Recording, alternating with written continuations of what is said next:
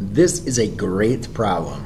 You know why it's a great problem? Because everybody forgets the multiplication property of -1. And then you might say, what the heck is the multiplication property of -1?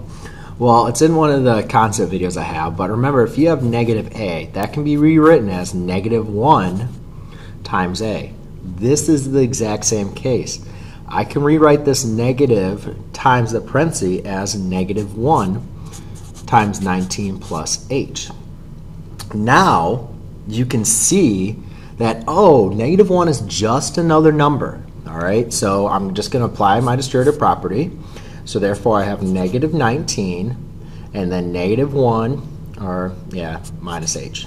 So -1 times h is going to be a -h. So it's actually not that bad. You just need to remember that -a can be rewritten as -1 times a, and then you're home free as long as you remember the distributive property, which we've been making all these videos on.